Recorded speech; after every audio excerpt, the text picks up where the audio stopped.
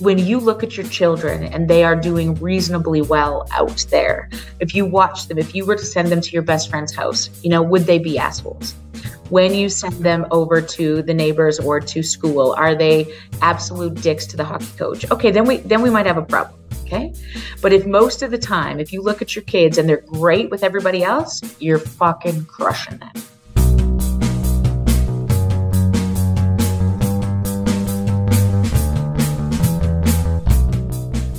Hello, welcome to another episode of Bunny Hugs and Mental Health. I am your host, Todd Rennebaum.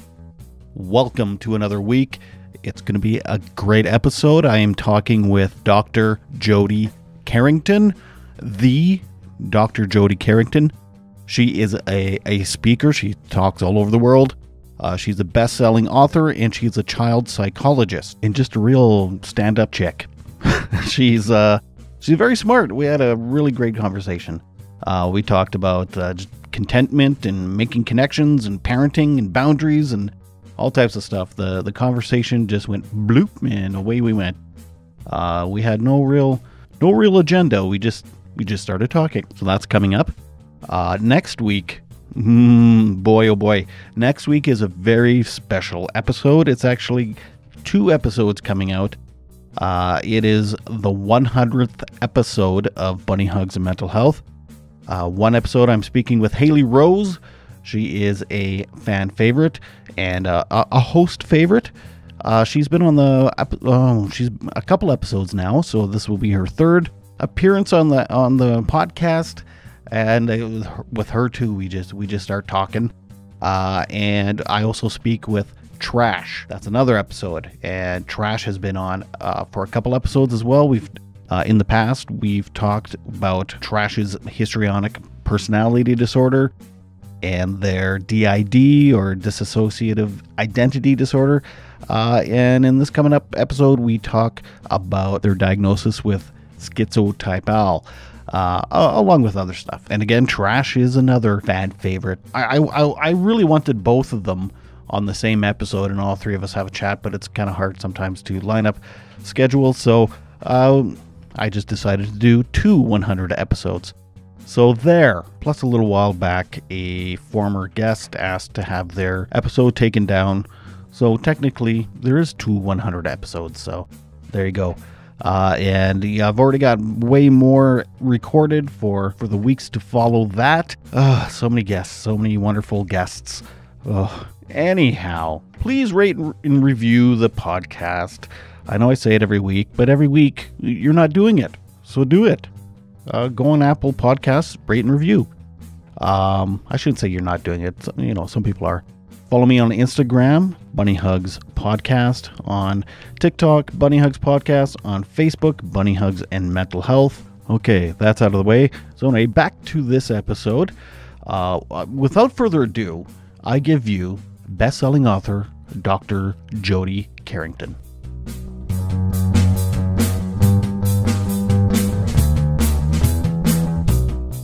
My name is Dr. Jody Carrington. I'm a psychologist, a clinical psychologist. I spent most of my years training in Saskatchewan. So Saskatchewan has a massive piece of my heart. I was in Regina. I did my master's, my PhD at the University of Regina. Go Cougars. And I don't know, I grew up in a small town in Alberta, and I really privileged. I started on third base, white, straight, able-bodied, all of the things that can lead to a leg up before you even know you have it. That's the definition of privilege. And it was a teacher, in this small town, K to 12, that really inspired me, not because I remember anything that she taught me, but I remember how she made me feel. And I remember thinking, that's what I want to do for the rest of my life. I want to spend time, making people feel that way. And so I ended up doing 2 years as a civilian member with the Royal Canadian Mounted Police, and started to learn about organizations and trauma and the world of first responders, and did my master's and my PhD all around stress and trauma.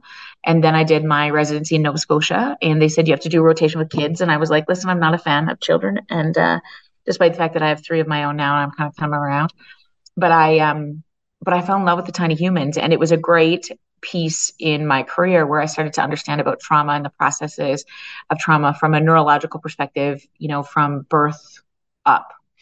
and really what that means to sort of understand. And so, yeah, so then I started to understand a little bit about that. And I came back to Alberta and I took my first job at the Alberta Children's Hospital, and I stayed on a LOP psychiatric inpatient unit for kids for 10 years.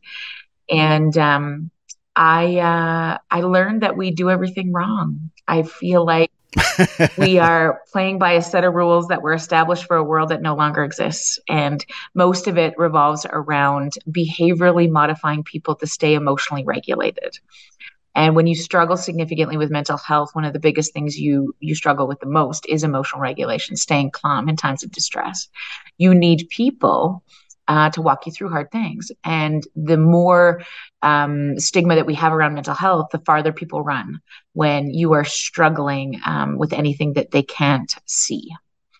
And so I started to write a book about it. I started to speak lots of times about it. And after I left the Children's Hospital, we had 3 kids in very short period of time. We had a beautiful son, and then I got twins. Jesus gave me twins at 38 years old. It's such a freaking blessing. I'm so grateful. So good. They're 10 now, but everything's good. And so I started a little private practice here in this town where we moved because my husband, who's a farmer, said, I think we need to move closer to my mother, so you'll be better. I was like, oh, fantastic. So I woke up here drugged, but which is fine. And I really love this little town. So then I just started to speaking to schools. And generally, this is the question, Todd, that I ask all the time. We get messed up so much in trying to sort of fix people that we ask, what is wrong with you all the time? And when we switch that question to what has happened to you, tell me your story.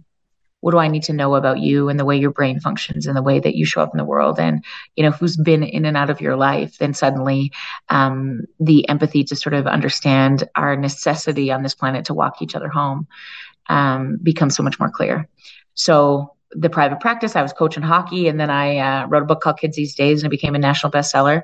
And then we wrote Teachers These Days. It became a national bestseller too. And I started speaking around the globe. And then HarperCollins came to me and said, we'd like to publish a book if you'd write us one. And I was like, let me check my yes.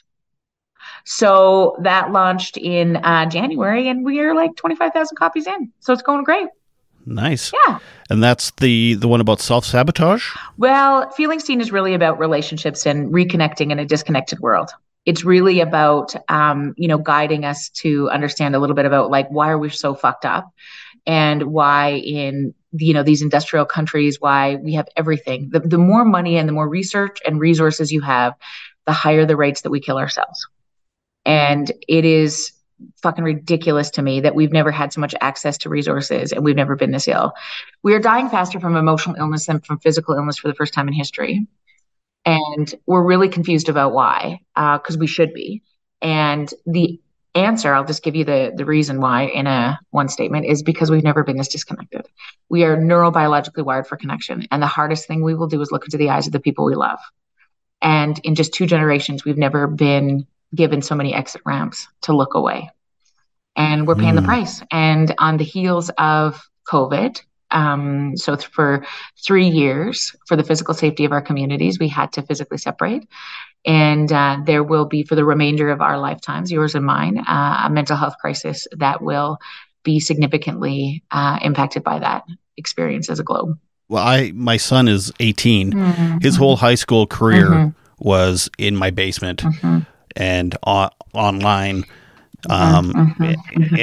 He graduated, and he just finished his first year of university, but again, it was online because he was so nervous. He had so full of anxiety to actually, 1, leave our house, and 2, be social. And he's come around though. It took him this year to get kind of back to where he was pre-COVID. And just some practice and some skills and to believe you can do it, and to stay emotionally regulated when shit goes south, because it's supposed to be trying your first year of university. You're right. The question is then, what do we do with it? Where do we put it? Do we just avoid it? And if we have the opportunities to just avoid it, the longer we do that, then we perpetuate anxiety. And so it is exposure coupled with the ability to stay regulated, people to help you stay regulated. And we have a set of university and college professors that don't understand because they too have survived a pandemic and they're exhausted and burnt out. And, so we have this really interesting time of helpers and those who need the walking. Everybody's done. Mm-hmm. The question will never be, how do we get past, getting people healthy? How do we make everybody emotionally regulated? We won't arrive there because the human condition is such that we will always get upset, that, we have this range of emotions. What we require is enough infrastructure to be able to have people to do well enough to do the walking, healthy parents, healthy educators, healthy first responders, because all of us will play those roles and then need them at the same time. Do you think capitalism has a role? Jesus. Why don't we just jump right in? What do you tell me what you think? Do you think capitalism has a role?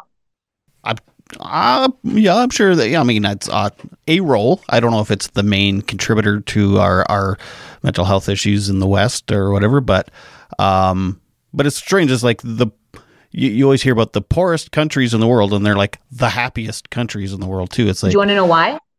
Because they spend more time together. Right. Yeah. And they have to. So if we look at, the data is interesting around this. The centurions, so the people who live the longest are the healthiest on this planet. The research is really interesting. The Village Effect is written by Susan Pinker. She's a Canadian psychologist as well. And she said she did some research around, there's an island off of Corsica, so just off of Italy, where people are healthiest. And what she predicted, or what she found, not predicted, what she found was that it isn't actually how many best friends you have, if you drink, if you smoke, if you eat well. The biggest predictor of health, overall health, mental and physical health, is social interaction. And just your ability to sort of and they live close together. They still are required to go every day to the post office or to, get their fresh bread or do the things. I mean, they live in shabby little, things. I mean, they're on the ocean, it's beautiful, but you open your shutters and there's, Elna. Okay. So you have to engage and you have to do the things, right? And you don't even have to be friends with people.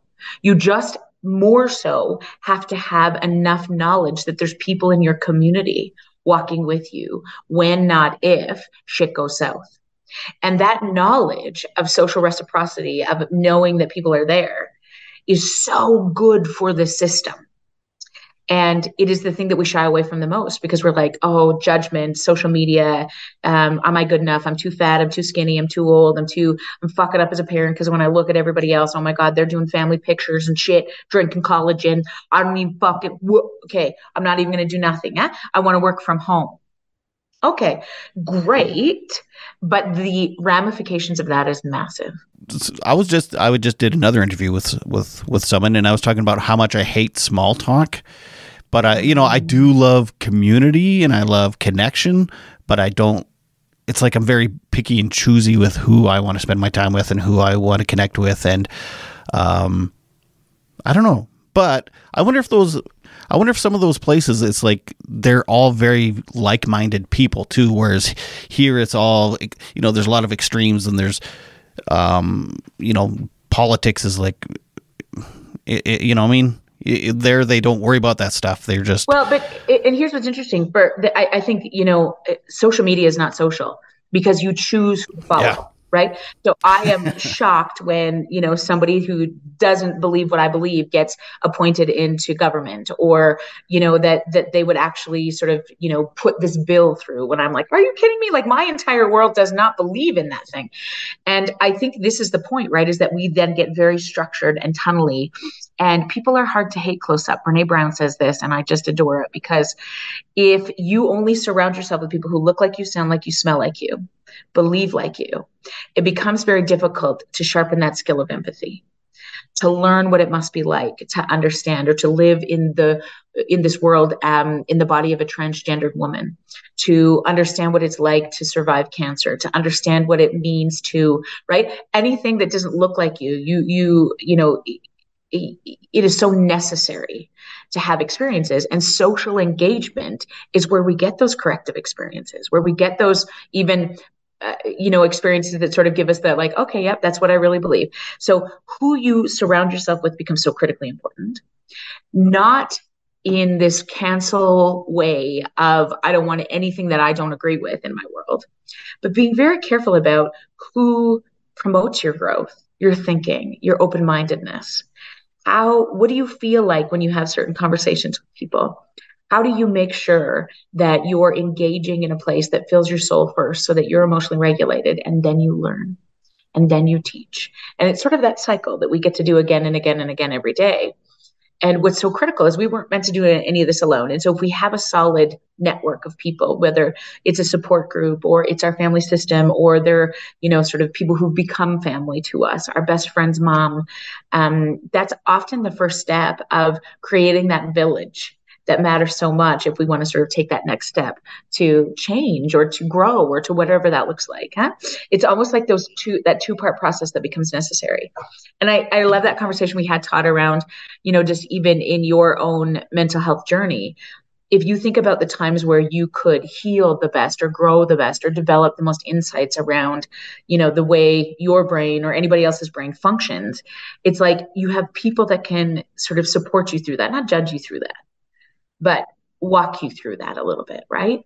And I think that's the most critical aspect of healing, particularly in the world of trauma, is that, we weren't meant to sort of, like, emotions won't kill you. Anxiety, depression, they won't kill you because they're just emotions. They don't have that capacity, but not talking about them might. Right. And so I kind of quoted AA earlier. Mm-hmm. I don't know if that'll make the episode or not, but I found that with peer support groups, there is a lot of that it's like, because in 12-step groups especially, so there's, I don't know, are you very familiar with 12-step groups? Mm-hmm. Okay. So, there's no outside bullshit. You don't talk about politics or sports or anything. It's, there's kind of guidelines to run the meeting, and it's, in a small town, there's people that I would assume, like, oh, I'm not going to get along with them. They don't vote the way I vote. They cheer for another team or whatever. But you get together and it's like, oh, we do have so much more in common, including traumas and stuff. And we make these connections, and it is like, I've always left meetings just feeling, better about myself and better about my community. Well, what's interesting to me is that we all start in the exact same place. So if you think about this conceptually, every single person on this planet right now, the first thing all of us felt first was the heartbeats of our mamas. That rhythmic exchange, that emotional regulation, that is the sort of basis of any of us. When we need to be calmed down or walk through something, we don't need words. We need, okay. That rhythmic exchange. If I put a crying infant in anybody's arms across this globe in this moment, there would be the same interaction. A soldier in Russia, somebody in Southeast Asia, somebody in Coquitlam, BC, a nurse in Afghanistan. If I put a police officer in Antarctica. Right. And if I put a crying infant in anybody's arms and they can't give that baby away, instantly a rhythmic exchange occurs in an effort to walk that baby home. That is regardless of age, race, religion, socioeconomic status, or gender identity, because race is a social construct. Our DNA as humans is 99.998% the same.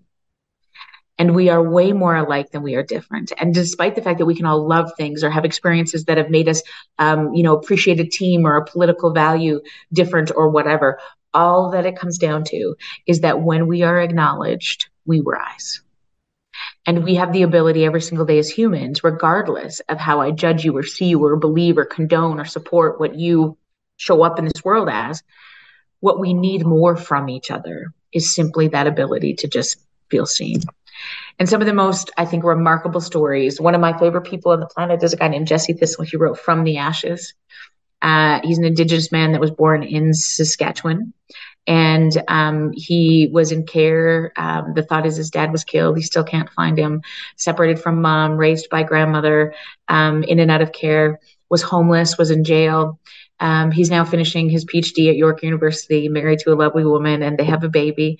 And part of the question to Jesse in From the Ashes, he tells his story, is really about what were the moments that allowed you to rise, given all of this trauma. And he tells these beautiful stories, things like, this shop owner, knowing he's going to steal from her, gives him a meal. This other beautiful story, he's in Brampton, Ontario. I think I'm going to get the story right, but he's sitting on a corner, homeless, with a cup, and somebody kneels down and asks him his name. And when he said, I hadn't heard myself say my name for months.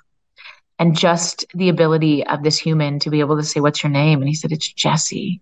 And this guy responded and gave him his name and said, I have $5. I hope you get a coffee today, sir. It's so nice to see your smile. Gave him the belief that there is somebody in there with that name that deserves so much more than this. And I think we really underestimate our power as humans to be able to give that away. Not necessarily, we're all constantly in the state of wanting to receive it, but my goodness, the biggest superpower we have is to be able to give it away. Interesting. Huh. But yeah, so it's a fine line too of, is it though? Do I take care of myself first and then help others, or is it kind of a constant flow of both? Oh my gosh, that's such a good question. I was just writing about this morning, because you can't give away something you've never received, which is, so true when we think about multiple generations of abuse, neglect, and trauma, or those who've survived a cultural genocide. There is something interesting, however, about that balance between knowing that you are most emotionally regulated when you're laughing, when you're eating, when you're being kind to somebody else. And so sometimes our ability to fill up happens in being conscious about giving somebody a compliment or paying for somebody's coffee in Tim Hortons, right? Just that small shift of, I can contribute to this world. And there's a fill up in that I think we super underestimate in our ability to then be well ourselves, right? Because I don't think it's either or. I don't think you are focused on self-care and say, fuck it, everybody else, or I'm just going to give everybody else my whole heart and be like, fuck it, I'm going to forget about myself. You can never do this. We are always in the state of being a walker and a walkie, because I often think about this quote by Ram Dass. He's a dead guy, and he's a philosopher and a yogi. And he said, we're all just here walking each other home. And I love it. When I first heard it, it was the most profound statement I've ever heard in the English language. And I think about that every single day. My ability to be a walker for my children, for my husband, for my team, for my community is predicated on how much I look after myself, right? And that's hard, particularly as a woman, to be like, no, I need to take my vitamins, or I need to, do whatever, go for a run, drink my water, all that bullshit. But if I don't do that, at least a little bit of the time, I'm going to have a really hard time serving other people. And when I'm in a state of serving other people, if I'm in a state of resentment, it's a waste of time. Yeah. It's costing me money. Yeah. Not money. It's costing me energy. It's costing me myself. If I'm serving in a place of, if I'm being kind or walking other people home in a place where I'm regulated, that's where it fills me up. Mm-hmm. That makes sense? It's such a fine line. Absolutely. Right. Yeah. Yeah. And kind of like you said, like when you are, this isn't always the case, but when you are giving something, you're actually receiving something back by giving. So it is kind of a two-way street sometimes. Not always. Sometimes you spread yourself thin trying to constantly give to other people, and then that's, the balance is not, you're out of balance then. And we know that, right? We know that if giving away doesn't feel good, that's the biggest indicator. If I am, serving, I'm volunteering in 6 different places, I'm resentful because I have to show up to my kids. That was my biggest indicator. And I talk about this in Feeling Seen, of when boundaries are such a question these days, right? What the hell does that mean? The most compassionate people on the planet are the most boundaried, which means I know how much I can give, which means I know when I need to be able to say no. Because, for example, if I'm going to see you in therapy and you're going to be like, hey, listen, the only time I can come is Sunday night and I'm an absolute disaster. For years, I'd be like, okay, yeah. Like, my job is to be able to serve in this capacity, right? Now, as a mom of 3 kids, Sunday nights are sacred, right? And so when I'm presented with that issue, you need to see me tonight in this private practice, I need to be able to say, gosh, I'm worried about you. If you're not safe, here's the 3 things I want you to think about. but my availability this week is Monday morning and Wednesday at 4. And I would really love to see you. I hope you can make either of those work. I just can't on Sunday night. I'm so sorry. And then you might say, okay, fine. Monday morning at 8, I'll make it work. So how do I show up Monday morning at 8 versus if I said, fine, I'll come in Sunday night, right? When there's a resentment factor, I'm not going to show up with my whole heart anyways. Right. But when we set that limit to be able to say, hey, you got me all day long. I would really love to be this for you. Here's where I can do it. Then, man, it's so much easier to stay in that place of, okay, I did it. And people often think, boundaries is this like thing of like, you stay off my lawn. I do not allow this. This is inappropriate, not acceptable. Like, well, fuck off. You don't set a boundary when you're emotionally dysregulated. You think about those things when you're regulated. And then your job is to uphold them in times of being pulled to be the soccer dad coach, being pulled to be, whatever it is, we're going to this family dinner that I know my heart just can't handle, or whatever the deal is, right? Yeah. Yeah, that's amazing. It's true. Boundaries are tough, aren't they? They're hard to put in place and then to keep, because then you get, you feel guilty, you feel like a bad son or a bad husband or a bad employee, but you're right, that does give that two-way street of giving and taking in a way, but yeah. you're taking by setting a boundary, but you're giving because you are in a good place to be able to give. So then you take again that good feeling, and it's this perfect balance, isn't it? Oh my gosh, balance is bullshit at the end of the day, because we really never arrive. But it is really, I think, that issue, which I think is so great, Todd, about, when you are at your best self, again, joy is the most vulnerable emotion on the planet. And one of the measures for me of wellness is when people have the ability to laugh at themselves and to laugh at the people around them and to sink into some joy. Because people who are really ill or people who are really hard on themselves don't think they deserve joy. Mm-hmm. And I love being able to sort of explore that question about why not, right? Who told you that? Where did you come to that conclusion, right? How did you decide? And maybe it's true, but we just got to look at a little bit about, how did we get there? And what is the cost if we belly laugh with our babies, 2 hours past bedtime? Well, how do we sink into dancing in our kitchen and, doing the things where we, laugh through staff meetings? I mean, all of those things, I think, are indicators in terms of, what we need to do a little bit sometimes, even on our day-to-day issues of staying back in this place of being well, because it's not an end game. You don't sort of like, good, I'm good. I've survived it now. I went to my, I went to the treatment programs. I did this. I'm following these rules. I'm eating well. Fuck, it's a roller coaster, right? And it's okay. The permission to be like, today is a hard day, or I'm going to fuck it up again, or I'm going to do all of the, I think it is really just that ability to know that you have somewhere to land when the hard stuff comes, not if. Mm-hmm. Yeah. And part of doing that is making sure, for me anyway, was to make sure I had a really good support system around me. And this kind of is part of everything we're talking about. Once I got sober and once I started getting somewhat healthier, making my circle a lot smaller, making it more quality than quantity. Yeah. Creating that balance more where it's like, this person is not taking so much of me and my time and my energy, and it's hard. It's work being friends with someone. It shouldn't feel like that, right? And then other people, it's just this beautiful, I have this beautiful little bubble now. And that's amazing. Do you think, how hard is it to rebuild after you've burned almost every bridge? I mean, because I think that's the question for so many people that I get, as a psychologist. What if I don't have those people? Where do I start? What if I fucked it up and I've, wrecked my marriage and my kids don't talk to me? And, I mean, if we think about all the times that, we've had conversations with people about that, I love those questions. Like, what would you say to that? How did you do that? Kijiji. Well, no, I'm kidding. I don't know. So I didn't quite ruin everything. So I did still have some I still always had a pretty good support group, And we usually do, or yeah. not support group, but sports.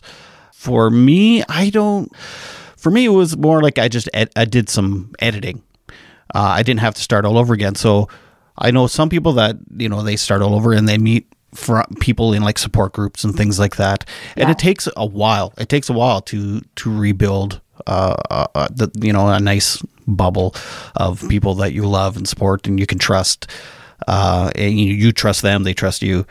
So it takes some trial and error. You start all over again, but at least now you have the awareness. You can see red flags, whereas before it was just, hey, this is a cool drinking buddy, and it doesn't matter what he does at home, beats his wife or whatever. It's like, I like drinking with him. So now you have that awareness where it's like, oh no, this person is sucking energy from me, and it's not good for me. And I think that's the point. And I would just argue that, wherever we are in our days, one of the benefits of where we're at in this lifetime, social media, the technological advances, really there is the place that allows us to connect or reconnect with people that we can feel some solidarity with, or that we can feel seen by. And I think that that's such a point, right? Is that like sort of when you are acknowledged, and not, somebody trying to judge you or use you or fix you, but really just truly holding space for what it's like to be you, is so necessary, right? And oftentimes it is people that have experienced things like you have. And none of our stories are exactly the same. I mean, that's the issue, right? You can't sort of be like, yes, me too. That's projection. But this idea of having empathy for somebody is one of our biggest superpowers, because you actually don't have to have been an alcoholic or had schizophrenia or, buried a child to be able to be empathic with another human being. It really is about suspending judgment and stepping into somebody else's. It doesn't mean you condone it or support it or you even believe what they believe, but empathy is suspending judgment and stepping into another human being. And I think it's the single most important skill, because you're not born with it. You have to experience it to give it away or develop it. But I think it's the single most important skill we can give our children. And I think it's the single most important skill we can sort of hone, because we're all pretty shitty at it, to be honest. And the more you use it, the more you sort of wonder about, particularly people who are not like you, what it must be like to experience those things, and feel the feelings with them. Yeah. Yeah, that was a big thing for me when I got sober and going through treatment. Not that I want to make this all about my treatment or whatever. I love it, yeah. Was learning to be humble and to be, because in my treatment, I don't know if every treatment's like this, but for me, there was no one-on-one counseling. It was always group. Okay. So you're hearing everybody's stories, and there are people that I would never in a million years sit down and have conversations with normally. I'm stuck with them. And so you're hearing backstories from all types of ages and, different races and creeds and everything. And it's like, I did learn empathy for a lot of people, and it's something you still have to practice it and maintain that empathy. Otherwise you can quickly become bitter again or whatever. But it was a good month boot camp to not just look at myself hard, but to look at my judgments hard and have empathy for others.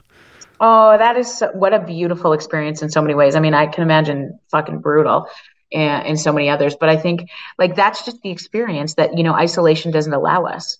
And the more full of shame you become when you are marred with addiction or the disconnection that happens with mental health issues, disconnection is usually our answer, right? We disconnect from ourselves. We numb from emotion. We stay away from the people who, we don't want to disappoint, and that they're often the people we love the most, right? Yeah. And so it's interesting in situations or experiences like that where, you can be not judged even temporarily for some of those decisions. And we get it. I understand how you got here. It doesn't mean it's right, or it doesn't mean that, whatever those choices were and the people you hurt along the way or didn't hurt you, including yourself, that I'm saying, yes, good job. I'm saying, I get it. I get it. And then once we get it, then it's so much easier to say, now what? Yeah, that's right. Yeah. We were talking earlier and you're saying there's a lot of us versus them on social media and stuff, and it's a lot harder face to face to dislike someone, and there are more similarities than differences. And I mean, for me, so one example for me was there was this fella. He was a native guy. He was in a native gang. He was fresh out of jail, and not that I was ever racist or anything. And we became quick, fast friends. Like his story was just absolutely heartbreaking. And so, yeah, you do learn and grow as a person by connecting with people that you wouldn't normally. And right. And I think that's the point, right? Is that we all come with such deep racial biases. And I think, I often talk about this. I was raised in a very racist community. I have very racist beliefs. And I struggle with those every single day. Because you can't address what you don't acknowledge, right? And so, of course, none of us want to be racist. None of us want to believe that we're bigots or that we would be harmful in times of, distress. But turns out we are. And it's sort of a little bit about when you've lived your entire life in a position, whatever that looks like, surrounded by familial beliefs or conversations about or what these people or those people are good for. Part of the job around growth is that experience of exposure. Interesting. Well, you're not an asshole just because you're a white guy. Now, it is that exposure that sort of allows us then to lean in and open our minds and grow. And, and some of us, don't have the luxury, I will call it, of exposure, but it's like, how do we seek that? How do we grow? How do we learn the things we don't know? How do we read the things and, do a little bit more of that? Because I think it serves our children well, mostly because you can't tell your kids how to be kind or anti-racist. You have to show them.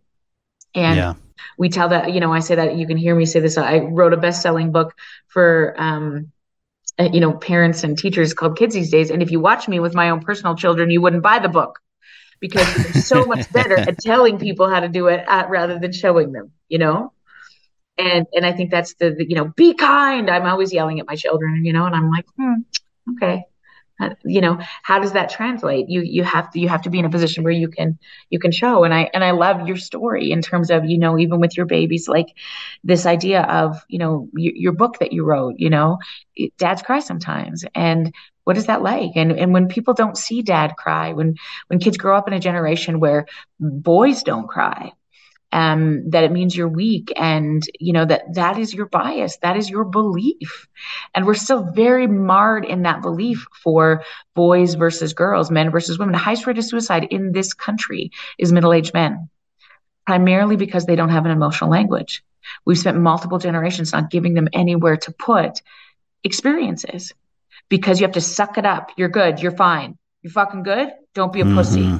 Right? Yeah. And now we're so confused why our girls have such an ability to be dramatic and use their words. And oh my God, it's exhausting. That is what we want, because you have to name it to tame it. And if nobody's given you that place to put it, it becomes very difficult to feel like there's a safe place where somebody will hold that and not judge you. So how do you expose yourself to people that maybe you wouldn't normally socialize with? Like, you don't just walk into jail and go, hello, native person, I want some exposure. Yeah, or exactly. Hello, gangster. Well, I think this is part of the point, right? Is that it's so easily accessible if you want it to be. And it's our job, particularly as I would say, white people, if we're going to talk about racism specifically, to be able to seek the resources that are always available, right? It's I cannot tell you how many times in this last, 5 years. I mean, I got a PhD in this country, and I never, not one time, learned about the residential school system. Not one time. Wow. And I mean, I put orange shirts on my kids 5 years ago because everybody else did. I never once questioned, when I worked for Child and Family Services, why 72% of kids in care are Indigenous, despite the fact that they make up about 10% of the population. What the fuck is happening? I never asked that question, see?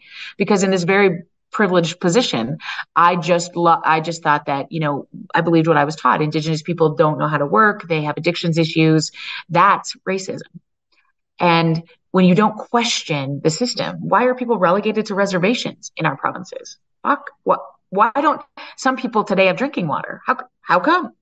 When we don't ask those questions, it becomes really interesting. And so the plethora now in this, I'm so happy to be alive in this system because in this day, because there's so much accessibility to, Jesse's book, as I was telling you, if you want insights, 21 Things I Never Knew About the Indian Act, the ability to understand, what the transgendered flag is all about.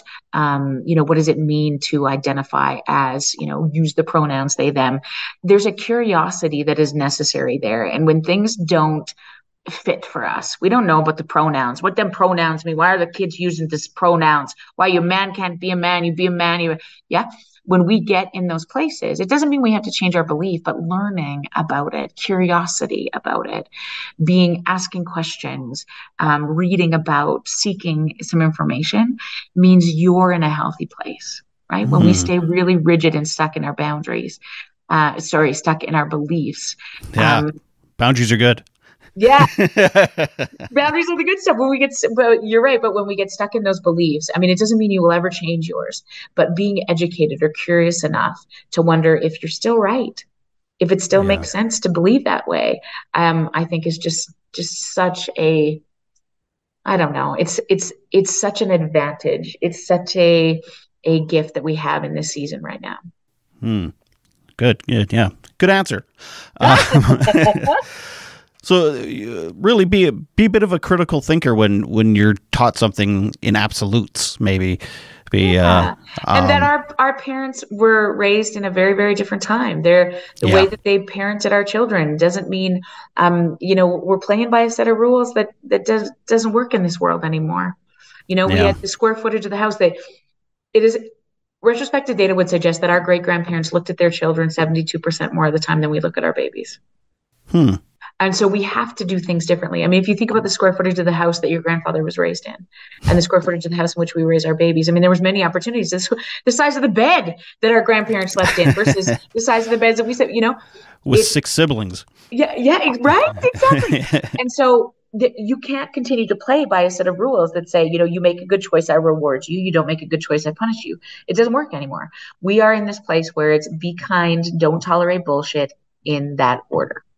I think too, partly it's as a nation, I guess, our hierarchy of needs have changed, right? So back then they didn't worry about mental health and making connections maybe as much because they were too busy trying to eat, find food, find warmth, find comfort. So now that, I know there's still people that need that stuff that don't have it, but for the majority of our yeah, but even just societal functioning, right? Like society, that's the word. and I think what's also really cool about this, Todd, I've been thinking a lot about this lately, like Esther Perel's work on love and marriage. And, she talks a lot about the fact that like in just 2 generations ago, the roles were very clear. You knew how you showed up as a woman. You knew how you showed up as a man. You knew how you showed up as a wife and a husband and a dad and a mom. There was no freedom. Okay. Which there was such predictability in that, which meant there was so much regulation, right? I just know my role. This is it. Fuck it. This is what I do every day. Now, in 2 generations, beautifully in so many ways, that has changed. The freedom is massive. You can be an independent woman and a CEO. You can, choose not to have children. You don't have to get married. You can, whatever the deal is, right? But the lack of clarity has caused so many questions around belonging. And so many questions around, do I matter? And most of the self-help books that you sort of look at these days are really around belongingness, right? Where do I fit, right? So we're in this I'm fascinated by this every day, but this transitional time of who are we as humans? How do we show up in our systems? How do we maintain relationships with people when it's so easy just to find the next one? How do we stay connected when things get difficult? Because there's so many opportunities to just say, fuck it. Right. And maybe that's the way, like again, there's so many of those things that I think are so fascinating as we, as our children navigate, these next generations that I think we have to think about a bit differently. Yeah. And the thing is, like, for hundreds of years, it was exactly the same. And it's like, it's changing quickly. And that's where the confusion happens and the disconnect. And then when we get scared, we go back to what we know. right? Yeah. So we go back to this old set of rules that was like, okay, take away all of their iPads, punish the shit out of bad guys, leave them in jail for years, nobody talk to them, and suddenly they're going to just turn around and be fucking nice. No, no, because we're playing by a set of rules where that doesn't exist anymore. There needs to be relationship on purpose. We need to be thinking about, re-engaging, waving to your neighbor, sitting with your kid at bedtime, having a conversation, going on road trips with your family, doing those things on purpose. That, God, it's so much harder these days because we're exhausted. I would much rather sink into Netflix and watch how to launder money in the Ozarks than fucking talk to my husband because I'm so busy. Right? We went to hockey practice. I got to get the kids to gym. Aaron's not home tonight till 6:00. What's going on for supper? I have 3 of these podcast meetings. I'm trying to figure out what's the next. And fuck, I got to make lunches. Jesus, So at the end of the day, we're just like, versus when our people historically didn't have all of this inundation of social media and TV and all this kind of. I mean, I wanted to sit down at the end of the day and play crib with my husband because that was the only social interaction I got.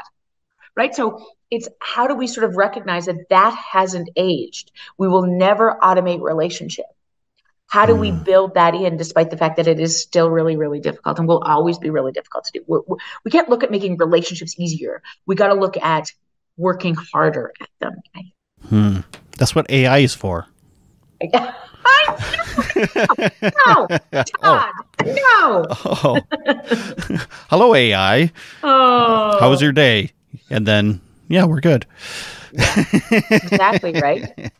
And I'm not that old. I'm 45, and it is bizarre seeing how much things have changed since I was a kid. And it's like, and it's difficult for parents to try and figure it all out. And I mean, I'm riddled with parent guilt all the time because I don't know if I'm doing it right. And it's like I'm trying the best I can, and I don't know, things are changing so fast, and nothing's the way it was when I was a kid. We had 3 channels on TV and no internet, So yeah.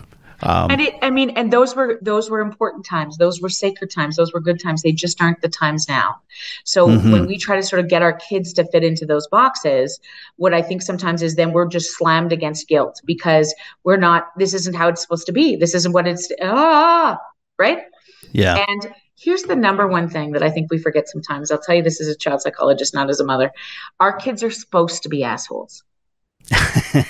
Because the only way they learn how to regulate emotion is the chaos is necessary to learn the calm. And I want them to practice that with me, with their dad, in the safety of our home.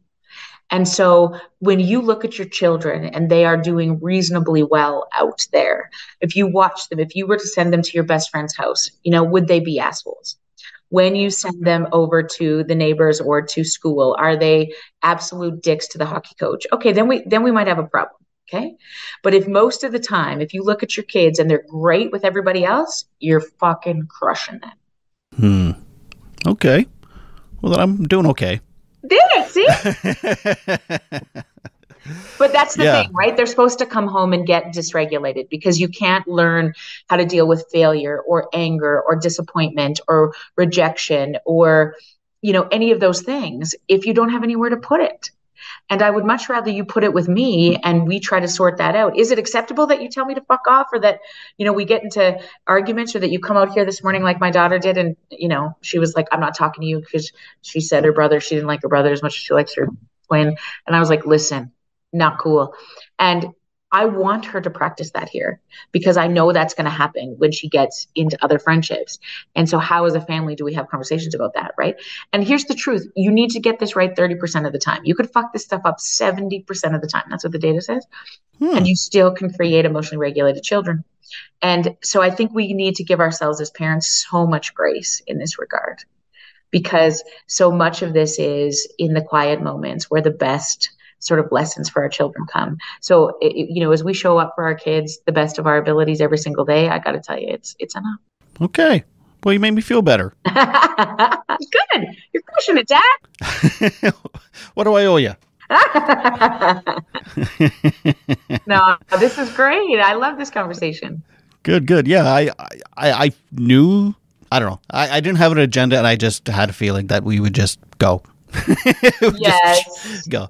I was just talking to another person about for the podcast, and I say I do isolate from people in my own community quite often, but then I have these amazing conversations online in my basement all the time. So it's like I don't know if it's because I'm full and I don't want to make small talk or what it is, but yeah. And I think they need you too. And I think that's part of the shift, right? Is that like we sometimes assume that we can't handle because we don't know what they're going to do to us. But my goodness, if I told you, I mean, we know this to be true. I mean, 1 in 4 kids right now have a plan to end their lives. And if I said to you, I want you to go to the 7-Eleven today, just get a Slurpee and make eye contact with some kid and tell them you like their hoodie. Could you do that for me today?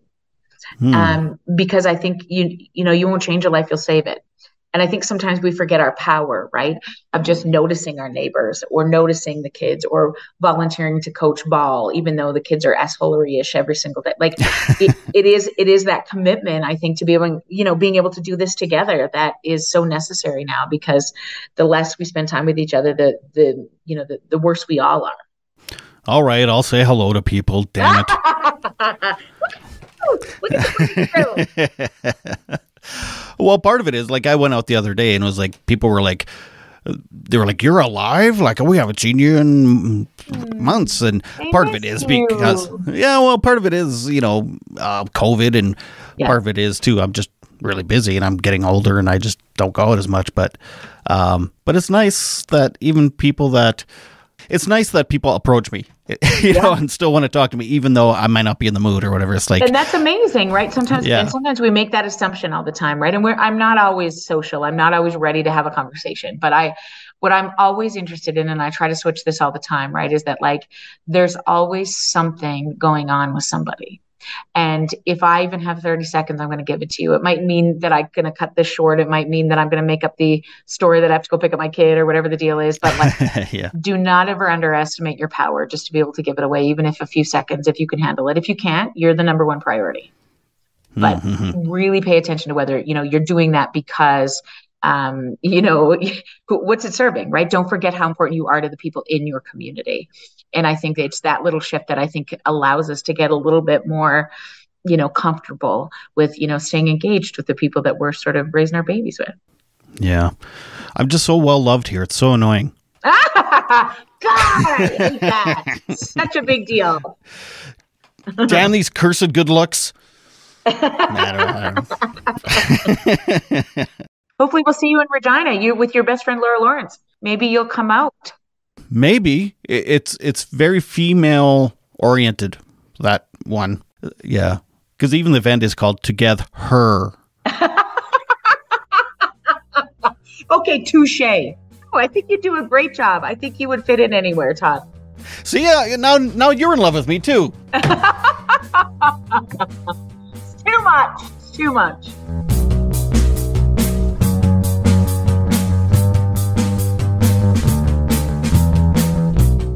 Thank you so much, Dr. Jody Carrington.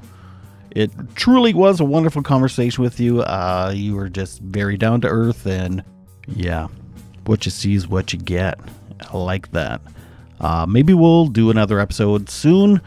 Maybe when you come out with another book. Maybe we should try a coloring book. You're a child psychologist after all.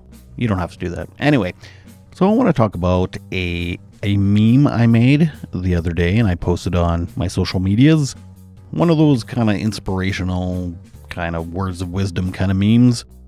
And I wrote, "Men, if you are known for having a temper, if you need to drink to relax, if you prefer work over home, you may want to consider talking to a therapist."